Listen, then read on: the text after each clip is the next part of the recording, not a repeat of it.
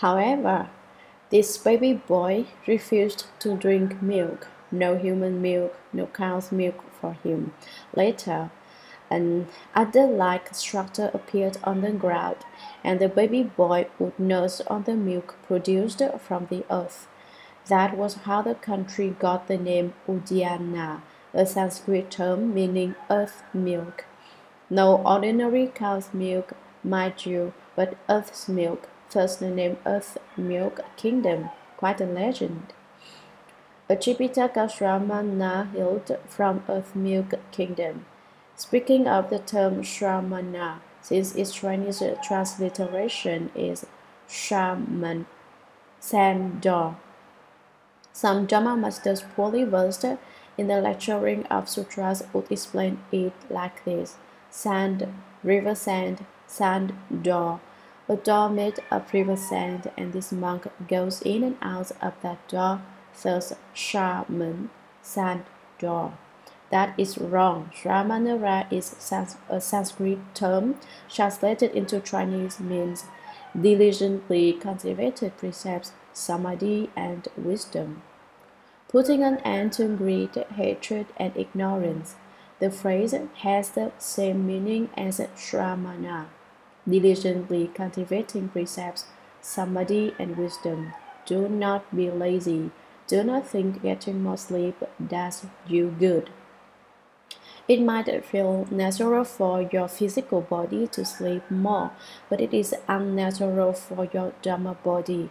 So diligently cultivate precepts, samadhi, and wisdom, and put an end to greed, hatred, and ignorance. Shikshananda, also Sanskrit, translated into Chinese, means study with delight. This Shramana was never lazy and was much delighted in learning the Buddhadharma, learning the Suragama mantra, the Great Compassion mantra, and all the areas of Buddhist studies. It gave him great joy, thus his name Shikshananda. To translate is to render the Sanskrit texts into Chinese. It refers to an exchanging the identical texts in Sanskrit for Chinese. The Chinese word for to translate is yi. During the Zhou dynasty in China, an office was created to oversee languages used in the 4 directions of the land. The official installed in the north was called yi, and this word has since come to mean to translate. That was fifth is transmission and translators. 6. Discerning and explaining the meaning of the text. 6. Discerning and explaining the meanings of the text. To discern is to distinguish, and to explain is to elucidate. Meanings of the text refers to meanings of the sutra text proper. Sutra of the Past Vows of Earth Star Bodhisattva. Spiritual penetrations in the palace of the Chayashimsha heaven. Chapter 1. Commentary. This is the start of the sutra text. Chayashimsha heaven is Sanskrit for the heaven of 33. This is not the 33rd layer of heaven from the bottom up. It is in the middle with 8 heavens in the east, 8 heavens in the west, 8 heavens in the south, and 8 heavens in the north. 4 times 8 makes 32. 32 heavens surround the 33rd heaven in the center, making this heaven the heaven of 33. The Lord of the heaven of 33 is Chakra. Chakra is a god which is a Dharma protector in Buddhist terms. The Lord Indra in the Amitabha Sutra is Chakra the god. Namo Yintuo La Ye in the Suragama mantra also refers to Chakra the god. Though the heavenly ruler, he is merely a Dharma protector according to Buddhism. Not only does he not rule, but he does not even have a seat. He stands by the door. This heavenly ruler is the omnipotent God in most people's minds. Right, he is omnipotent. He can manage things in the heavens and in the human realm. However, he is not too different from human beings because he still wants sex, food, and sleep. His desires are lighter than humans, though. Human beings are extremely hungry after going without food for a few days, uncomfortable and sleepless without sex for a few days, and lethargic without sleep for a few days. Lord Chakra, however, can fast for 100 days, 200 days, 300 days, or even a year without problems. He can also abstain from sleep or sex for a year without problems. Nevertheless, he has not let go of his desire. Beings in the Charyashrimsha heaven live for 1,000 years, of which one day is equivalent to 100 human years. Think about it. How much longer is his 1,000 years in human years? The Charyashrimsha heaven is 80,000 yojanas in size. Each city walls are made of 7 gems. Just the city moat itself is 60,000 yojanas in size. The city of the Charyashrimsha god is called the City of Fine Views. His palace is constructed with the most valuable gems. This is why he refuses to leave after becoming reborn there as the Heavenly Lord. All the buildings all around are constructed with gems. No wonder his desire refuses to quit. It's such a beautiful place with such beautiful palaces. He is content just enjoying his heavenly blessings there and considers the place most delightful. He even tells all beings to be reborn in his kingdom. He welcomes anyone who would like to come to his world, a joyous world. He thinks he is being generous by welcoming people to come and stay. He does not realize, however, that he cannot end his own birth and death because he is greedy for and attached to this kind of happiness. Having said all this, how did he become a god? Did he get promoted from an earthly god to a heavenly god? Every household in Canton makes offerings to an earth lord. Did he get promoted from an earth lord to a heavenly lord, or from an earth lord to a human lord, then a heavenly lord? No. Then how did he become the heavenly lord? During the time of Kasyapa Buddha, this heavenly lord was a woman. Do not think he is any big deal. Lord God was a woman before. This woman set out to build a temple for Kasyapa Buddha. The circumstances that led to this result were that she saw a dilapidated temple with no roof or ceiling. The Buddha image in the temple was losing its gold guarding from the wind and rain that came through. She was saddened by this and said, "Gee, the Buddha image is dirty to begin with. Now it's wind blown and rained on. How embarrassing." She made it her goal to rebuild this temple. Since she did not have any money, she asked her friends and relatives, "I want to rebuild a temple, but I am penniless. Could you all help me?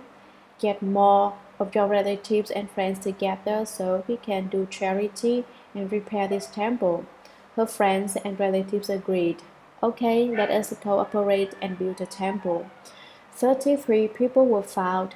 She is the founder while there were 32 others, mostly women too, though unverifiable in history.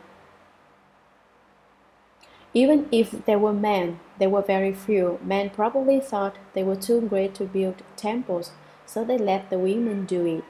In any case, these 33 women finished rebuilding this temple. plus a jeweled stupa at that. Each person donated a little money and all their effort in building this temple and stupa. At the end of these 33 people's lives, they were reborn in the heavens. Each person has one layer of heaven, so there are 33 layers for 33 people at this heaven. The center of these heavens is the Chajashrimsha Lord Chakra. This is the origin of the Chajashrimsha heaven.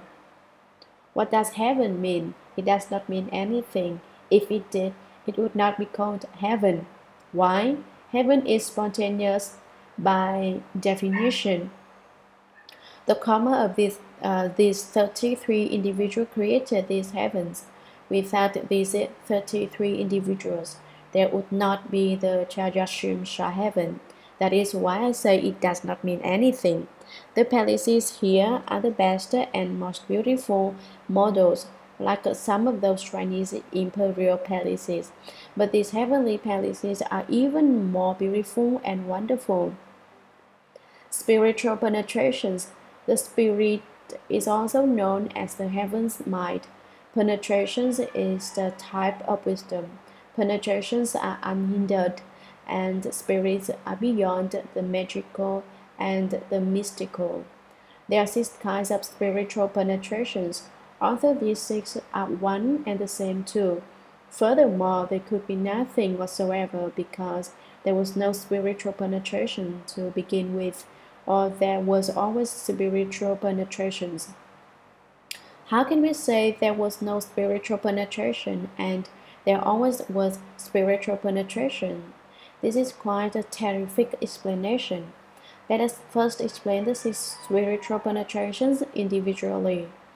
Originally, there was spiritual penetration and no spiritual penetration. Originally, there was one type of spiritual penetration and there was no spiritual penetration at all. The 6 spiritual penetrations are the penetration of the heavenly eye, the penetration of the heavenly ear, the penetration of knowing others' thoughts, the penetration of knowing past lives, the penetration of traveling freely, and the penetration of being free of outflows. The penetration of traveling freely is also called the penetration of spiritual states and the penetration of wishes fulfilled. Speaking of the penetration of the heavenly eye, we are all pupil, but we are different. How are we different? Some people can observe the trichiliocosm as if it were an apple in the palm of their hand. Venerable Aniruddha had the penetration of the heavenly eye.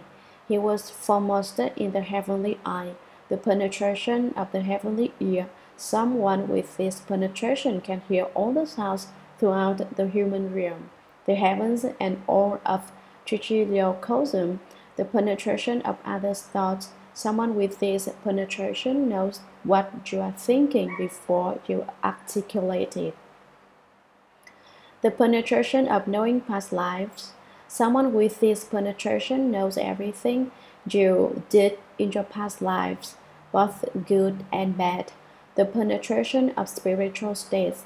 The spiritual here is what you mentioned earlier, a kind of inconceivable state. The spiritual and the wondrous are somewhat similar. So sometimes we use them together as one phrase to mean that they are unfathomably spiritual and wondrous, an incredible state. Penetrations are unimpeded, blockages clear up. For instance, walls obstruct, but puncture a hole in it, and it is penetrated. Our ignorance obstructs the light of our inherent nature. If you can use your wisdom sword to pierce through, that would be penetration.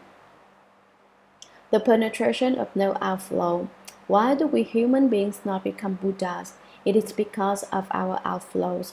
Why do we human beings not become Bodhisattvas? It is also because of these outflows.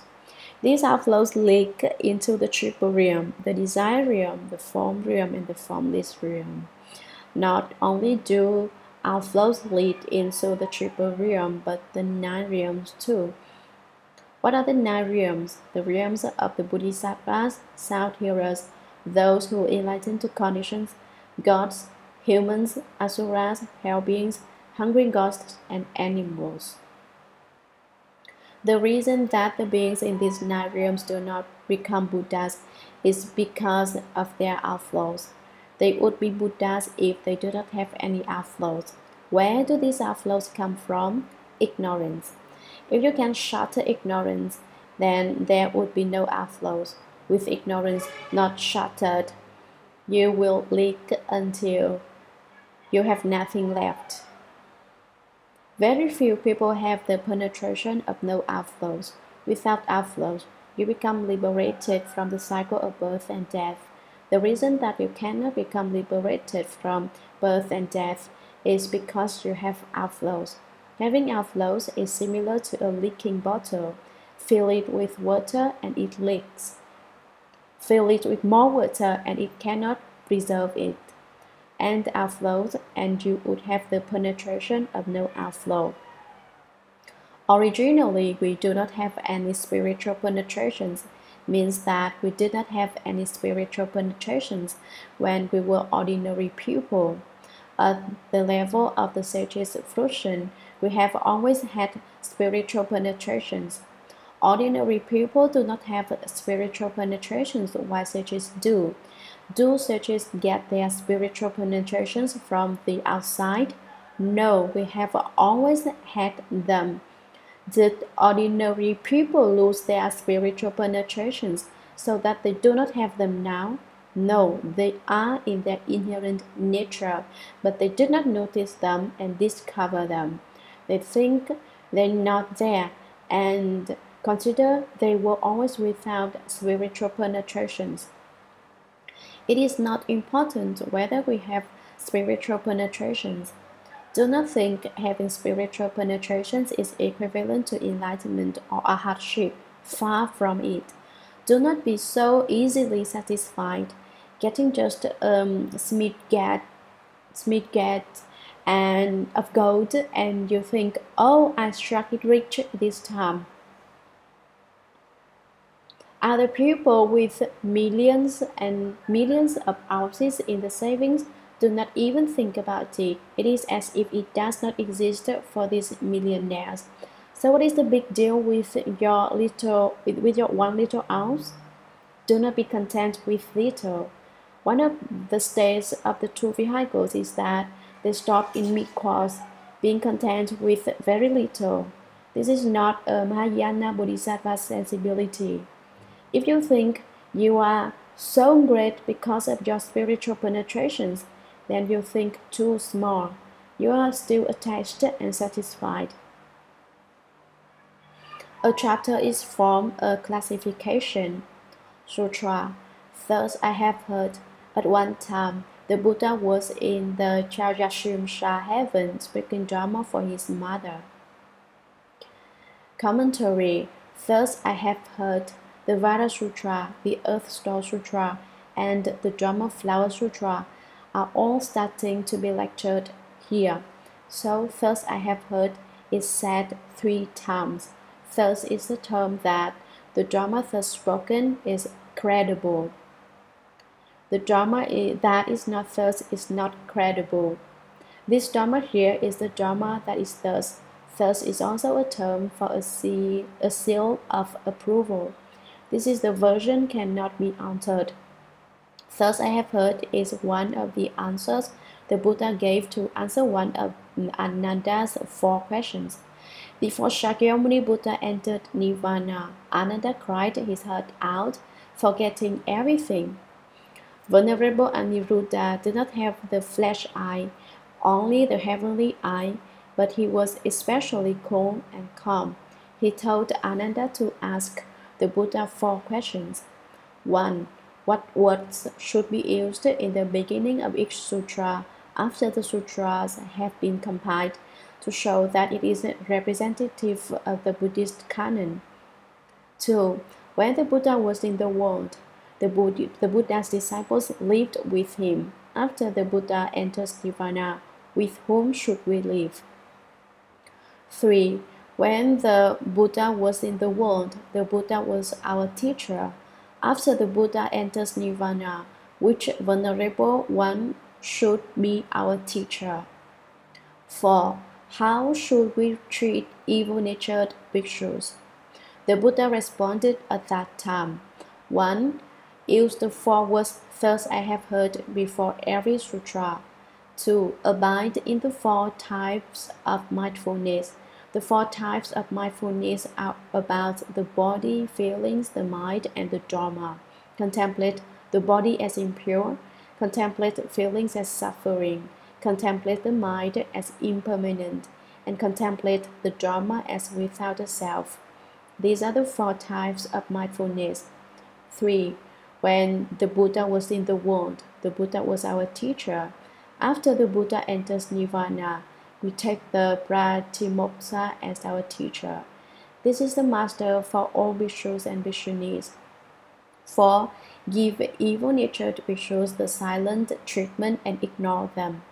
Thus I have heard is to end the multitude of doubts. When the sutras were being compiled, everyone developed 3 questions immediately.